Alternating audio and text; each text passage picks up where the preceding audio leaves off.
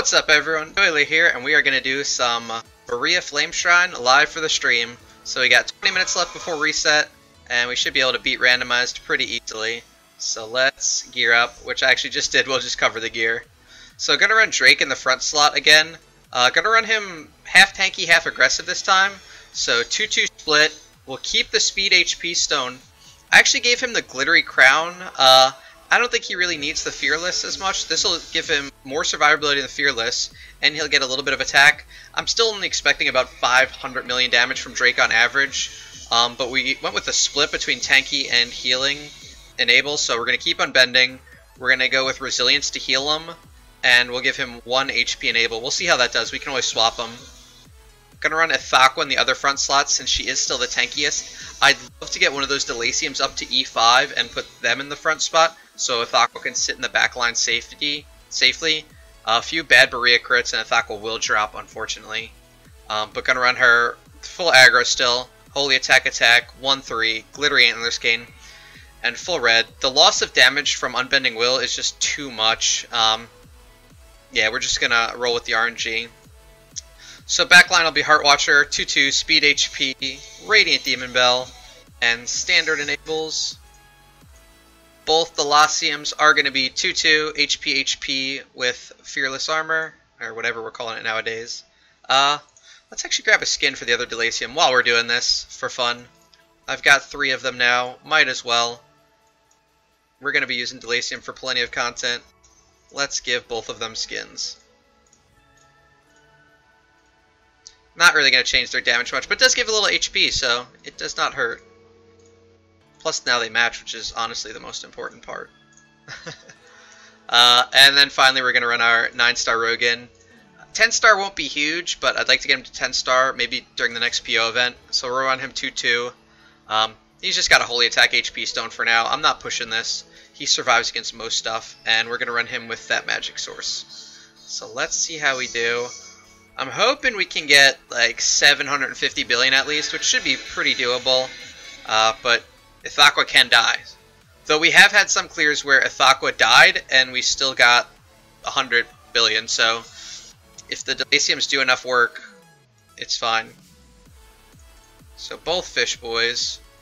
Dragon. We're gonna swap. We're gonna put Drake in the first slot since he can dodge some of those basic attacks and hopefully live a little bit longer. Just update my notes. And how much damage are we at before this starts too? For the video, 517 billion, exactly, cool. Alright, let's jump in. Ah, man, I hate that it does that. Oops, alright. Fish boy. Rogan, swap, dragon. Now we're good, let's go. Protect us, RNG. We don't want to lose our Ithaqua. So she does have a chance to not crit with this setup. I think she's at like 93% crit. I'll check in a second. So as you saw in that basic, she did miss. I do want to keep an eye on these Heart Watcher attack debuffs. Allegedly, I haven't been paying attention to the number on them. I guess I can't see them.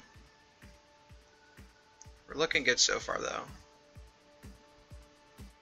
Hopefully Dragon hits her for this next active. It does not. It hit this Rogan, as you can see. She does have Rogan's buff, so she'll have a little bit of attack.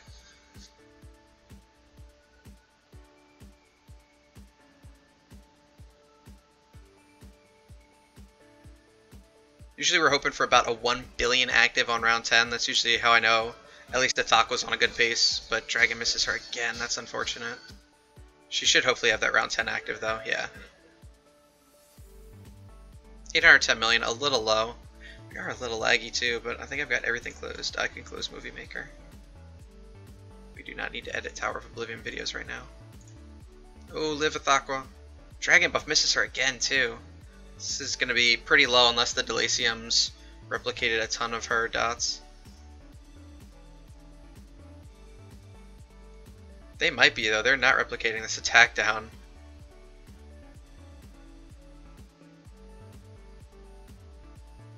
Well, it hits her that time. Unfortunately, it's the last round basic attack. So how do we do? 102.8 billion, so definitely not bad at all. I will take it. At this point, my goal is still over 83 billion. Let's see, to get 1.5 trillion, we would need, by 12 attacks, we'd have to get 125 billion per attack, and I'm definitely not at the point where I'm averaging that yet. So the goal is still to stay in the 1 trillion club. 1.5 is on the horizon. GDP just broke into 2 trillion against Sigmund, which is insane.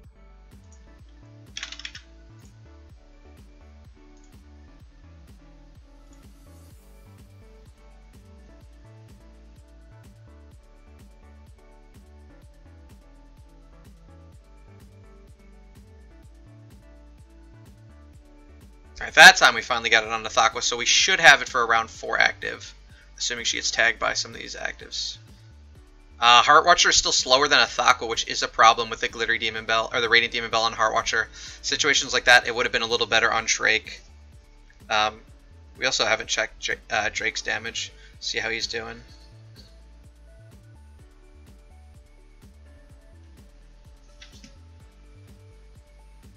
Nice, 533 million active. My bitrate is floored and I don't know why.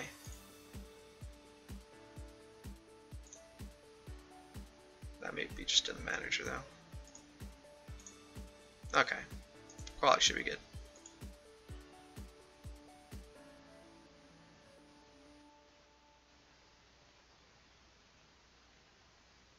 Should be a big active, 899 million.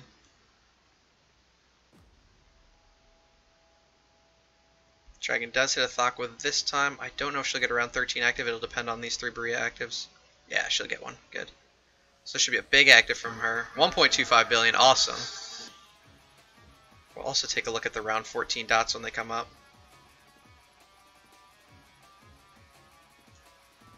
Let's see where we're at. Assuming we're not super laggy. 7.9 billion on the dots. Not bad. And a 1.4 billion active. This should be a pretty good one, assuming we got good replication. Nice, 110.1 billion. Awesome. This is our best day so far against this Barea. 20 billion from the Ithaqua. Fairly low replication, all told, from the Delaciums.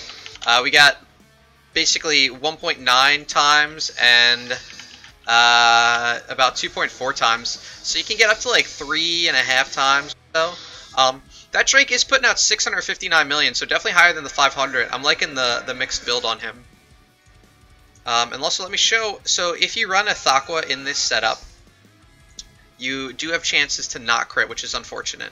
So her base is 63%, plus the 10 from Dragon is 73%, and then Rogan only gives her 20%. So she's actually at a 93% crit chance. So every once in a while you will see times where she doesn't crit. Hopefully it's just on those basic attacks.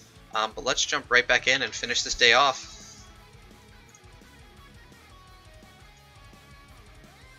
There's the echo in the background? What the heck?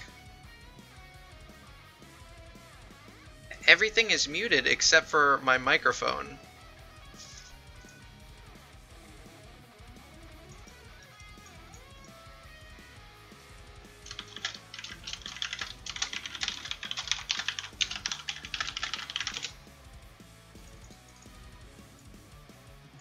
I can't figure out why there should be an echo. The webcam mic is muted, everything is muted.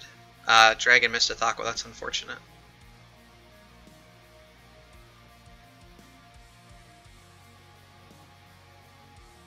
Just sometimes, that's weird. I think Streamlabs may do some weird stuff when I talk to like quiet the music or something. Alright, we got Dragon. Only 717 million, that's a little low. Yeah, I don't know what might be causing it. If anyone else hears it or has any ideas, let me know, because I've only got one microphone source and it's muted everywhere else.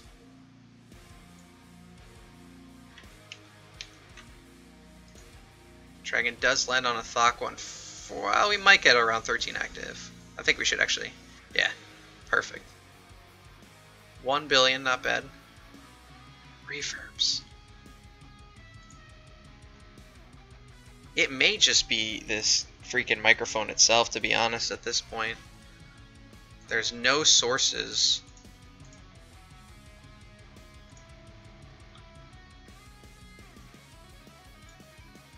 97.9 billion. Not as high as the other ones, but I mean, I'll definitely take it. Ithaqua's damage was a little low. The Delaciums were coming in over 2 times, so that's good.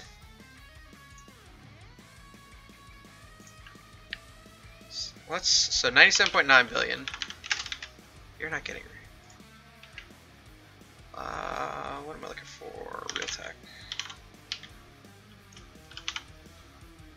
Where's my real tech? I know my real tech manager has an option to like remove echo, but that should be enabled. Let me check.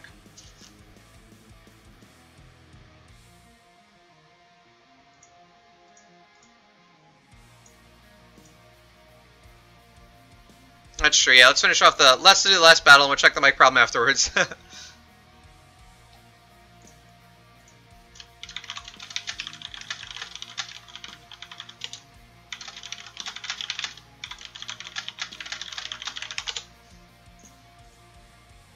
Alright, so everyone has been surviving, which is good. Ithaqua still, I mean, bad RNG will kill Ithaqua with this setup regardless. 3 active crits will drop her and there's nothing I can do about it. But Unbending Will just kills her damage. And Drake is usually fine. He just needs to get like 1 or 2 dodges in between rounds, between Rogan's healing, his healing, and so on. She does get it, so she will have a Dragon active. 640 million.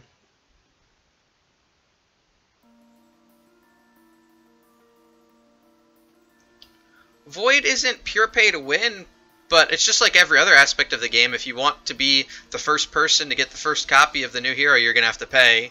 But, I mean, free to play is definitely going to be able to get a Void Shia, so... Alright, we're not going to have Dragon for round 10, so it'll be active... Yeah, only 800 million. But yeah, I mean, you'll be able to get Void Shia, but if you want to get her day 1, you're going to have to spend. Same as everything else in this game. Come on, Dragon. Alright, Dragon did tag her that time, that's good. 1.22 billion. Looking good. Man, if we have a huge damage, we could almost get 1 trillion against Barea, which is good. We had some...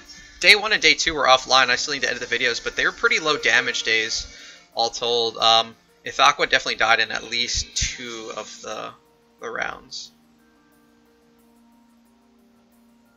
Alright, how do we do? 128 billion! Holy cow! That is definitely a record for Barea. I think what is my highest? That was in the Melassa video, right? What did I hit a Melassa? 150 something? Yeah, 155. Definitely my highest against Barea, though. I'm liking the setup. I don't know why full red Ithaqua survived perfectly this time. I don't know if it's 3 active crits. I think it takes 3 active crits to kill her. So it is pretty unlikely for it to happen, but still. Holy cow! That's even more impressive considering our Ithaqua's damage was absolute trash. Both the Delaciums came in at like 3.4 times Ithaqua's damage, which is about perfect. If our Ithaqua did like 23 billion like we want her to do, we could have had like almost 180 billion damage from this run. And Drake put out another 700 million, so not bad at all. That is awesome. How do we do in the end? 956 billion. Not bad considering most of it came today. Ended up with 439 billion on the day. That is awesome, and that is gonna be it for this Flame Shrine. But be sure to hit the like and subscribe buttons if you like the content, and I will catch you guys tomorrow.